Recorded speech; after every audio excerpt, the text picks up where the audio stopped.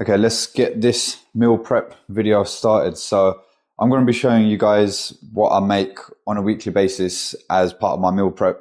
So it might help someone out. If you're like me, you're working on the go, you're in the van, you're going from job to job, or you might be a tradesperson, you might just be someone who's working on the move, does a lot of traveling for work as well. So this sort of video, it might just help you plan your meals a little bit better, might save you some money, might improve your health and your lifestyle a little bit. Like I said, I'm not qualified, a nutritionist or anything like that. I have a keen interest in sort of fitness and nutrition and stuff like that, but I haven't got any qualifications.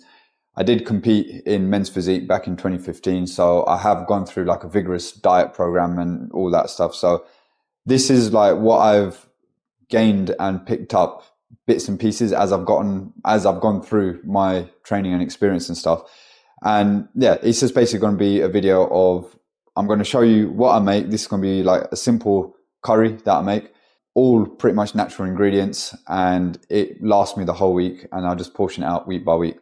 So I've got how many? 6 onions here, but you can literally, it depends on how you want your food to be flavored. I'm going to be making 2 kilos of chicken. So I'm going to be doing, I normally try and do, I was doing chicken breast before, but I've switched over to chicken thighs, but they didn't have any chicken thighs left at the butcher's this weekend. So I bought whole chicken legs. So I've got 2 kilos of chicken legs, which I'm going to cut into thighs and drumsticks and then make it into a curry. So first things first, just going to prep everything that I need for the base. So got my onions, got my chilies, got my garlic, got my ginger. I'm not going to go into detail about the quantities of everything that I use. I'll give you a rough guide of how I make it, depending on the amount that I'm making, but it's going to vary depending on how much you're going to be looking to make for the week as well. So yeah, let me get all this prep first and then we'll crack on with the next part.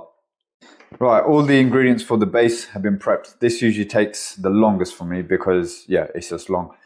If you haven't got, you get yourself one of these electric choppers, it just makes your life a lot more easier. I used to chop everything by hand when I first started meal prepping, and it just used to take even longer. So I've got myself an electric chopper, it just speeds things up. So I've got 2 kilos of chicken here. Like I said, these are whole legs, which I've chopped up into thighs and drumsticks. So that's what I'm going to be basically, that's going to be my meal prep for the week. I've made larger quantities of ingredients because I'm going to be using the same base for my dinner tonight. So I'm making lamb chops, but I'm going to tell you how much I normally use on a weekly basis for my meal prep. So normally on a standard week, I'll have 4 to 5 decent sized onions, 6 green chilies, 1 whole bulb of garlic, and a good sized knuckle of ginger. Obviously, I like my food fairly spicy, so you may not want to put that many chilies in. So you can adjust the spices. You can adjust everything to your taste, but this is based on approximately 2 kilos of chicken. Tomatoes as well. I've started using fresh tomatoes. So on the vine tomatoes, I think there's about 5 tomatoes in there. I used to use passata or the tin chopped tomatoes, but I'm trying to use as much raw ingredients as possible rather than pre-prepared ingredients. Obviously, you can't get away with it completely, but I'm trying to minimize it where I can and just try and use fresh ingredients wherever I can. So now I've got the ingredients for the base prepared. Let's get over to the pan. So I do all my cooking with ghee. So this is basically derived from butter. Now this is obviously a pre-made one, but my mum actually makes this herself at home. So once this tin is finished, I'm just going to go to her and she's just going to sort me out a whole load of ghee. And I've also got, this is my spice box. So this has got all loads of different Indian spices in it as well. The main ones I'll be using today is going to be the cumin seeds, turmeric, and this is crushed coriander and cumin seeds as well. So it's just to add a little bit of flavor. And there's another spice mix that I'll show you that I'm going to be using, which is probably going to be really handy for anyone who's not familiar with like making curries and stuff. It will be really handy because you don't have to worry about getting all different spices. It's basically spice blend packets and all it's got is raw ingredients in it. And you can just add that to any curry and it will basically make it taste really good depending on how much you use and stuff like that. So first things first, let's get some ghee in the pan. Let's get that hot and then let's start adding some ingredients in. Right, apologies, I've got the extractor hood running, but that ghee is nice and hot now. So we're just going to add in all the ingredients. So I'm going to start by, let's just bring this over here. So I'm going to add 2 decent sized spoons of cumin seeds.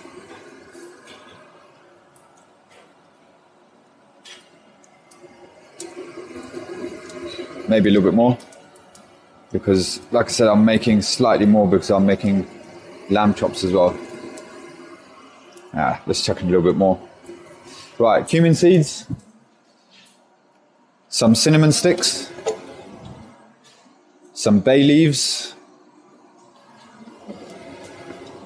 and cardamom pods. Again, I tend to do a lot of freestyling, so a lot of my curries that I make, they sometimes come out really good, and then I kick myself because I can't remember what I put in them. But I need to just get that in there, so I'll come back to this in a minute.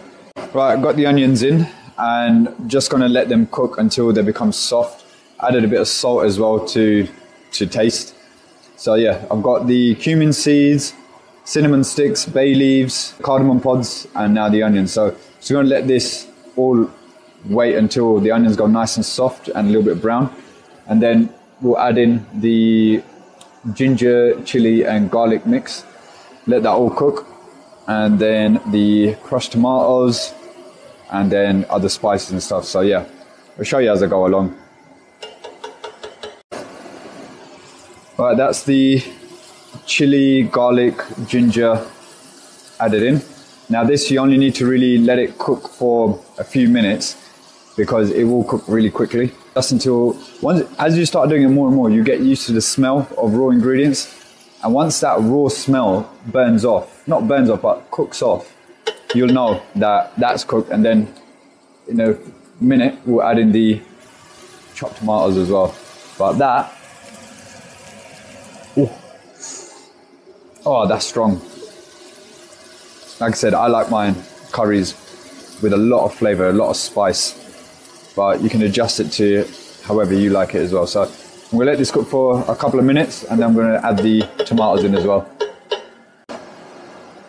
Right, tomatoes are in. I'm now gonna start adding in some of the spices. So a nice healthy heap of turmeric, a nice heap of the coriander and cumin seed powder.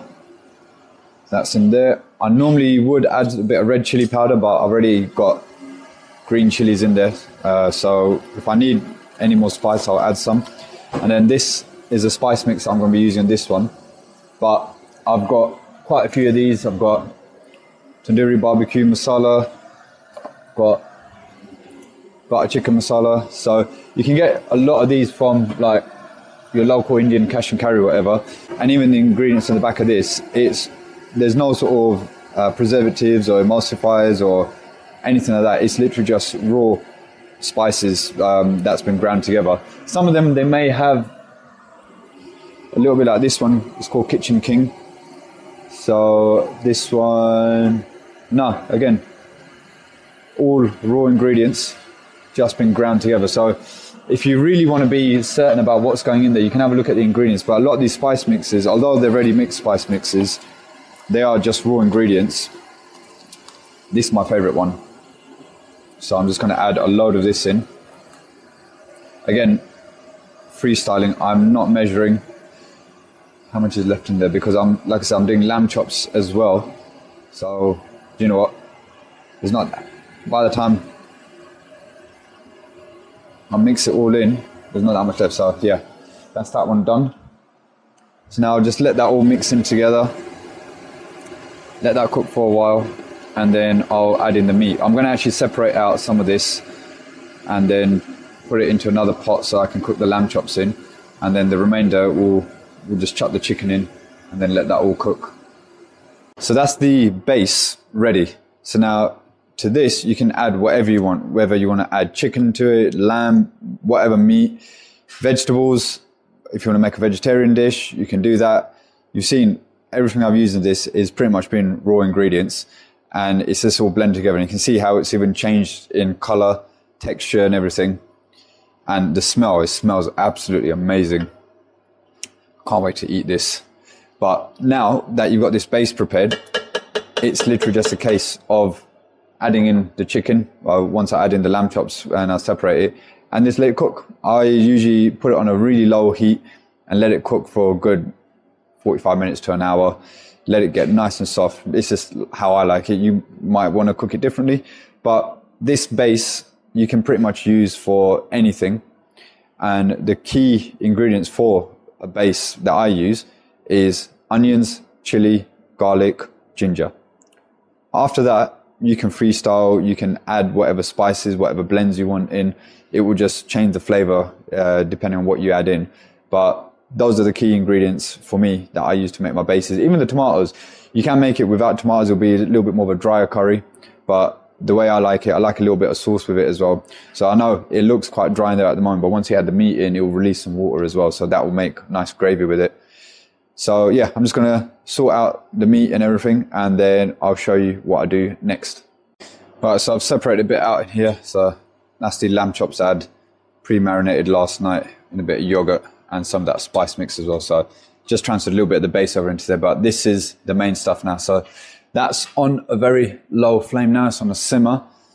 I've just made sure everything's coated in the spice, and now I will literally just pop the lid on. Make sure that's on nicely, yep. And leave that. Keep checking on that and keep checking on that momentarily just to make sure, give it a stir, make sure everything's mixing, make sure nothing's sticking. Whilst that's doing, let's go into the sweet potatoes. So I'm going to be also making sweet potato wedges, and very simple. You can season them however you want. I'll show you how I season them, and I literally just chuck them in the air fryer for like half an hour, 35 minutes, and that's it. That's my sweet potatoes done for the week. So let me get that done and I'll show you. Right, sweet potato wedges ready to go in the air fryer. So I literally douse them in avocado oil. These are the spices that I use. So ground ginger, garlic granules, mixed herbs, crushed chilies, black pepper, mix it all together. Chuck that straight in there. Hopefully none fall out. Yep, that's all good. And then I'll just chuck that on for 35 minutes on air crisp and let that do its thing. Right, next part, eggs and avocados. So I'm making scrambled eggs with 6 whole eggs. They're all in there. And again, I'll just add a blend of spices. Hi, Jessica. She's starstruck. Ah, there you go. 6 whole eggs, and again, it's just the same sort of seasoning and spices that I use for the sweet potato. So you can add whatever you want in it. I also added some turmeric and some crushed, well, the blended coriander and cumin seed powder as well. So that's all in there. That's blended out. Some cheddar cheese as well, just to give it a little bit more texture. And that, well, it's the turmeric that gives it a nice yellowy color. The way I do my scrambled eggs is to make it a little bit more interesting. I also get a pack of mixed peppers and spring onions. Chop them all up, put them in this pot, and this stays in the fridge. So every day I basically take a couple of spoonfuls of that, put that in the frying pan first, let it shallow fry for a bit, and then add in my eggs. So it just makes it, scrambled eggs less boring.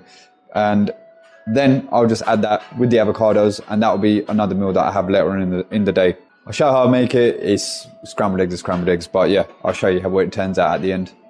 So there we go, bit of ghee in the pan. Chucked in the mixed peppers and spring onions, let that fry a little bit, get a little bit brown, and then I'll just add in the eggs. Right, that's the eggs all done. And all I'll do, I've chopped up an avocado, pop it in here, and then once that's cooled down, I'll literally just put it over this. This will go in the fridge, and that will be one meal that I'll have at some point tomorrow. Got one last thing to show you guys, and then that will pretty much be the meal prep video coming to an end.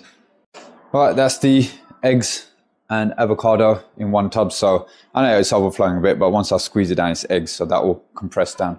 Pop that to one side.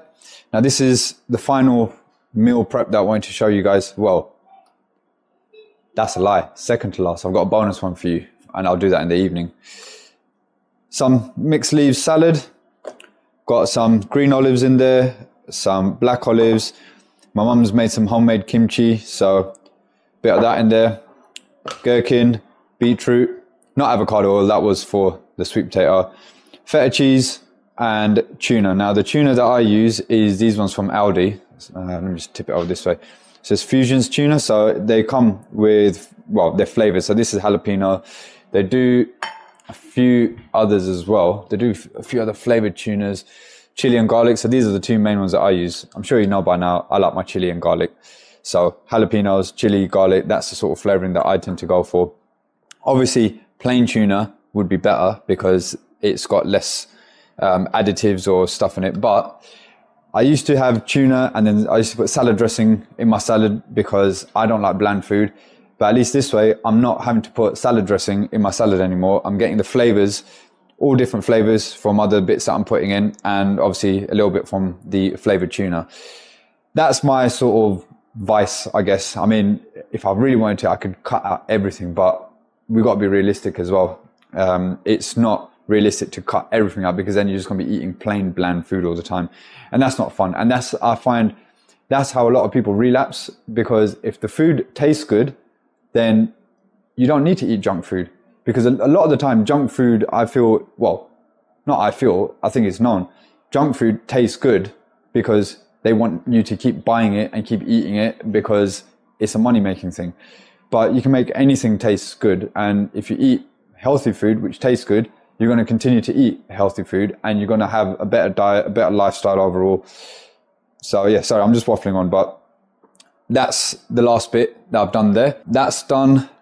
Sweet potatoes are all done. Skin on as well. I always keep the skin on. I don't peel them, because a lot of the times I find that the skin contains a lot of nutrients. So even like chicken, I used to have chicken breasts, but now I'm starting eating chicken thighs, drumsticks, wings with the skin on, because the skin, although it's got the fat in it, the fat is actually utilized more as energy than carbs.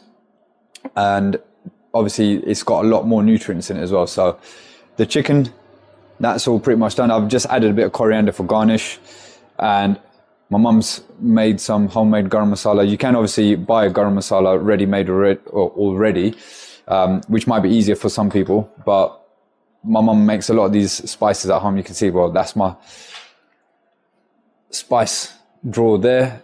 It's one drawer there, and then obviously down here I've got even more. So yeah, chicken's done. This is my dinner for tonight. Lamb chops are all done as well. It's only the second time I made lamb chops, so I'm hoping it turns out okay. It smells good, so I'm hoping it tastes good as well.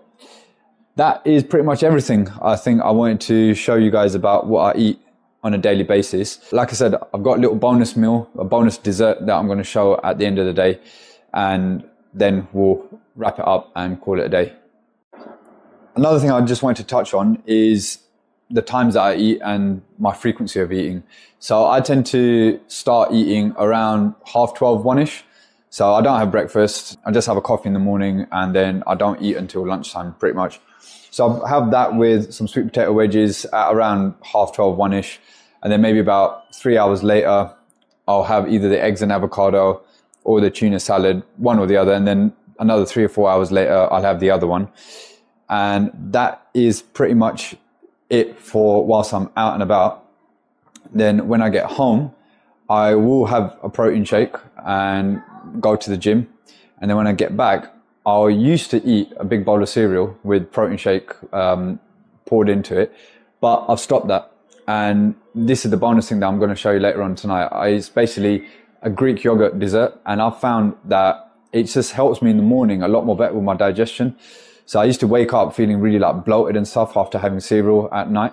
And since I've cut the cereal out and I've moved over to Greek yogurt type dessert, I feel a lot more better in the morning. I feel a lot more lighter. I don't feel bloated. And I also don't feel hungry afterwards, because even after eating cereal, I used to feel that I still needed something more. It wasn't enough. And I think that's because of obviously my body converting the carbs into sugar and insulin levels spiking and stuff, and then me craving more and more food.